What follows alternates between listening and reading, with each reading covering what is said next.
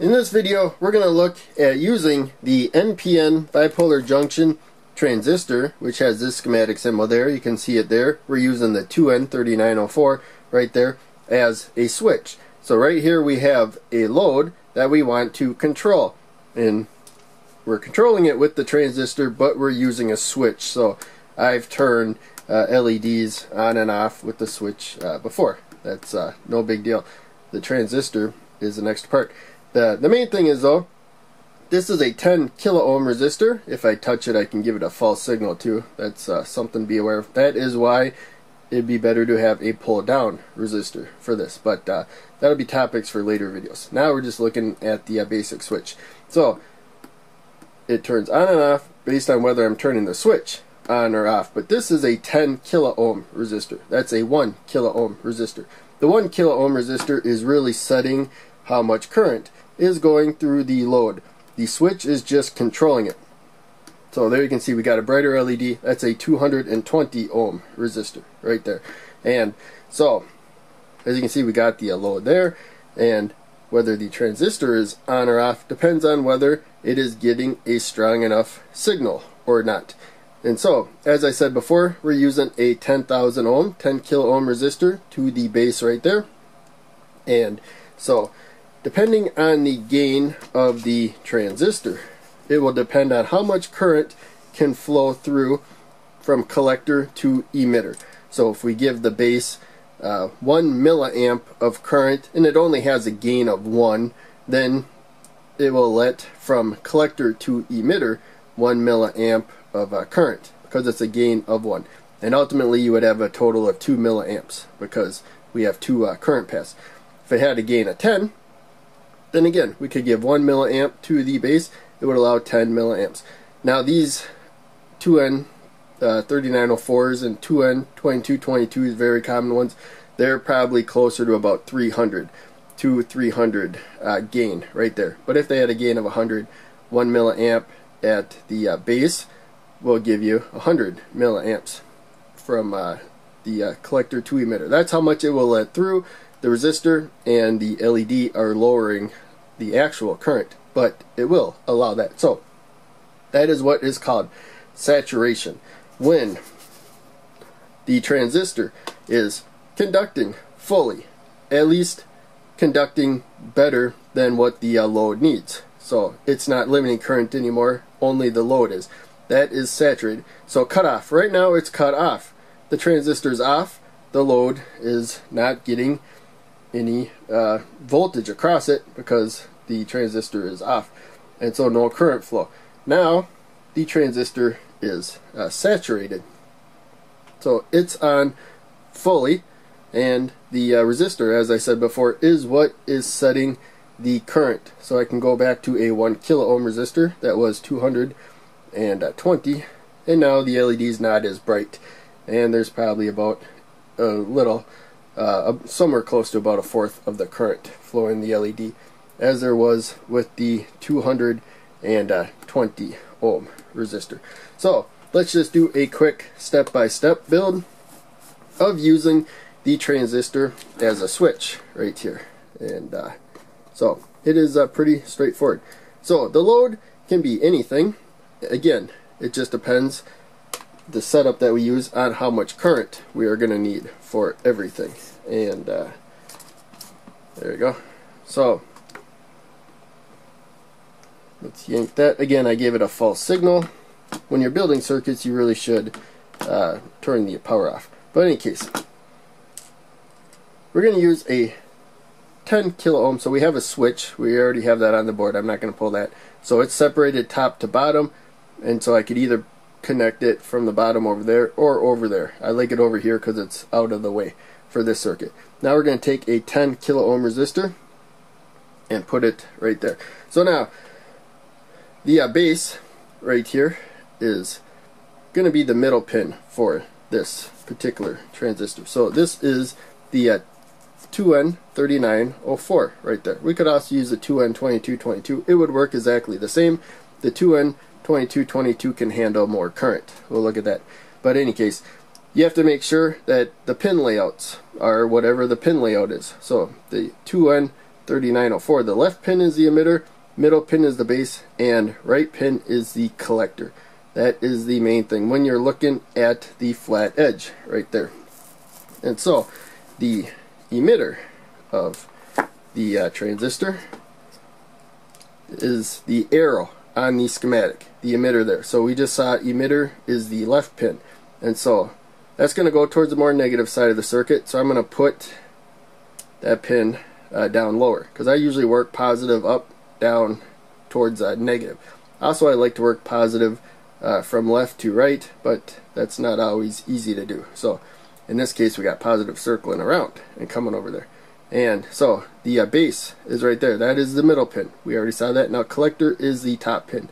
So if we put the flat side to the right, these pins line up pretty nicely. Emitter to the negative rail, the base right there to that resistor, and then the collector up there.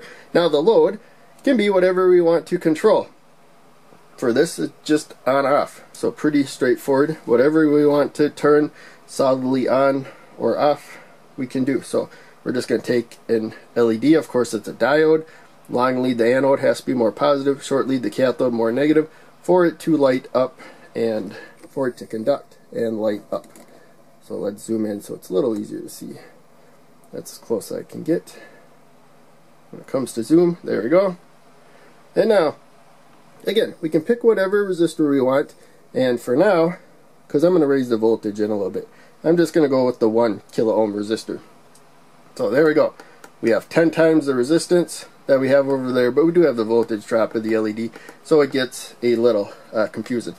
Now, we have the power supply to 5 volts right there, and we can change the voltage. And so this isn't ideal for low voltages. As I said before, we're using a 1 kilo ohm resistor to protect the LED. That's a bit much for 5 volts, but for 10 volts, as you can see, it's not too bad right there.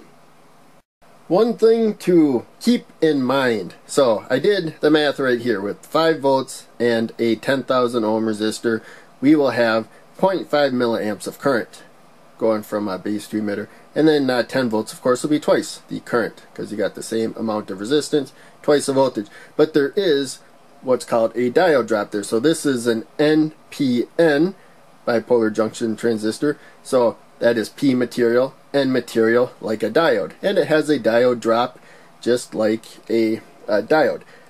When it comes to the conduction of collector to emitter, it does not work that way. You can get the full power supply voltage across the load when the transistor is saturated. So, in any case, there will be a little less voltage, which from the base to emitter resistor, but the base resistor I should say, but at the higher voltages that doesn't really factor in too much. So right now I'm giving a false signal again. You can see that we have no voltage across the resistor until I press the button, and so now we have the 10 volts minus about 0.7 volts right there. And so some of that voltage, as I said, is being built up across the diode there. So we're giving it a false signal right there, and so some funny stuff's happening. But in any case, there you can see. So that's something to be used to when you're taking measurements, when you're giving things a false signal and you're getting a false measurement, because the meter is throwing it off. But anyways, now what we will do is, let's see if I can get across the load pretty well. The load will get the full voltage. So now we got the diode and the resistor. Again, we're getting weird measurements, but when I press the button, now you can see we are at 10 volts right there. I may have to lift my power supply a little bit. So let's see what we actually have at the rail. We have a little bit of losses. The probes are backwards, that's why it's negative. But there we go, we got 10 volts to the rail. So there was a little voltage built up across the transistor when it came to the load, but hardly none, practically none. But enough to still get it a little warm and whatnot if there's high current flow. But in any case, that's power that I discussed in earlier videos. So the 2N3904 can handle about, this is 0.625 watts, so 625 milliwatts, as can the 2N2222. And the pin layouts for the 2N3904 and 2N2222 is the same when it's in this TO92 package right there. It's the same pin layout. I find that to be the case for all of my bipolar junction transistors that start with 2N. There's other transistor types out there that start with 2N that are completely different. But if it's a bipolar junction transistor starts with 2N, so far I've found that to be the pin layout. I have power transistors, and it's in a slightly different package, but pretty close to this. You can put a heatsink to it though. It has a different pin layout, as you can see there. Also, it's a power transistor, can handle up to 3 amps, whereas the 2N3904 can handle about 200 milliamps. 2N2222 can handle about 600 milliamps. And the A version might be slightly different. When you're looking at the data sheet, there's some numbers, the A version slightly enhanced. So it'll be a little bit better, but not always. So for this particular part, it is the same, the current from collector. So now, I have I here, that stands for current, and then that is for collector. So the current flowing through there, which also has to go through the emitter. There's also a base current. Usually you keep it low though, so I don't think it really says a maximum, but they come together at this point there. So you take the power of the two, the voltage across the transistor and the current going through it at those 2 points. And this is power of the device, or total device. I did write it up there. And so that's the abbreviation. You'll see that on data sheet. So the data sheet uses a lot of abbreviations. A lot of it you can tell by what is shown. So that's a milliwatts right there, watt. You know it's power, and P. So pretty straightforward. The power transistor that I have here is a 12.5 watt transistor. And here it is. You can see it looks different from the TO92 package, the MJE182. This is an NPN, bipolar junction power transistor, and it has a little hole there to add a heat sink. So I don't know how big of a heat sink you need to get it up to that 12.5 maximum wattage, but I have a bunch of these, and so they're made for a number. It has this little, I think it's silicone or something, but it helps transfer the heat from the component over to the metal. So it's metal on the back that helps dissipate the heat, plus you can add a heat sink. So I'm not sure exactly what you need to get that high of a wattage. That's future topics, but in any case, you pick the transistor that you need for whatever needs you have. So probably you'll see the part number on the schematic if you're building from a schematic, but you may not have that part number. So you should look at the current handling, power handling capabilities of it, plus the pin layout matters too, and then find a transistor that you can swap it out with because it has the same capabilities. And now we're gonna add a simple modification that does something really cool. So in my opinion, plus I made a video on this in the past that is fairly popular. So we're gonna take a capacitor here, and one thing is this should help with the false triggering. So I haven't tested it out. I don't know if there's any charge. Nope, no charge now.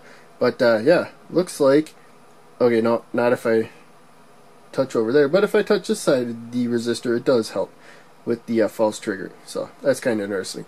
So in any case, what this does, we just added a capacitor there. So I'm going to press the button. Works just like it did before. But now I release the button. You can see that the LED did not turn off instantly. Now it is fading off. So with a 10 kilo ohm resistor, if we use a larger value capacitor, it's gonna stay lit longer and then take longer to fade off. And there's still a slight glow because there's a little trickle of current going through there. But in any case, we can do that. Also, this is only 10 volts that we're using, so I can take out the 1 kilo ohm resistor and use a 510 ohm resistor. So the LED is brighter right there. But we have the same effect right there. So if we want it to fade off faster, it also won't stay lit as long, we can use a lower value resistor right there, because that will increase the time that the capacitor discharges down to, it's going to be down to 0.7 volts or 0.6 volts probably. And so remember, diodes, their blocked voltage goes up a little bit as more current goes through them. So it's actually going to be around 0.6 to 0.7 volts. We covered that in earlier videos. But in any case, this comes to another point. So the capacitor was keeping the transistor on, even with the switch open. So the power supply was not providing the base to emitter current anymore. So since this is a capacitor, it can store charge. So we're just going to put it directly to the power supply rail. So it charged instantly. We got an instant charge. Now that's just floating. There's nothing connected to there. And so now we can put the capacitor to the negative rail and then up there. And as long as we have a connection. The capacitor is a separate kind of a power supply right now. Not a very good one, as you can see. We're out of power already. And we weren't providing much current. But it's a completely separate power supply. Much, much less capable than this one right here, but still we were able to use a separate power supply to control a larger power supply. So even though this is a switch circuit, it's really an amplifier circuit. We're taking a small signal and we're controlling a large power source basically. And so we're doing that with the transistor. We could not do that with the capacitor directly. It's not going to provide that much power. So let's see if I can wire this up in some way. And so now I will give the capacitor an instant charge. And then let's just get that out of the way right now. Put this over here and see how long we can charge it with the capacitor directly. So controlling how long it is on. And you can see it was a real bright flash like that.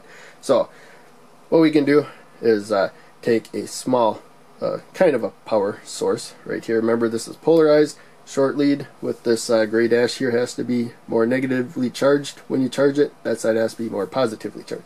You can completely discharge it. In fact, before you wire it up to a circuit, it's a good idea to attach it to I usually use a single rail because it's long, but any conductive point. And if you think you have a high voltage or a very, very large capacitor that might have a lot of current that it can output, you would want to use a resistor to limit how fast it discharges, or you'll get a big spark. But in any case, you saw we can use a small power source or whatnot. We had stored energy there, and it slowly released over time, kept the transistor on. Now the fade off. So that's really about it, but I do want to get to the active region. So earlier we saw that the LED didn't go, it did go instantly on because we gave it a sudden current from base to emitter, but it slowly faded off. That was the active region. So as the current went down, the gain finally started getting to where the gain of the capacitor was lower than what the power supply needed to fully turn it on. And so it started limiting current instead of just letting the load set the current. So that's the active region. And then once it got a low enough voltage, it would finally cut off right there. But less and less current was going over time.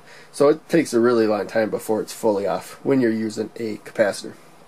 But in any case, the switch doesn't use the active region. I think pretty much every other circuit does, however. And so the switch is simpler in that aspect.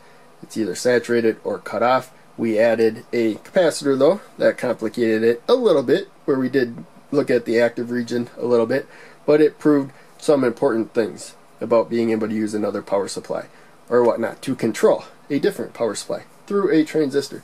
So in any case, hopefully you enjoyed the video. Thanks for watching. I'll see you in the next video.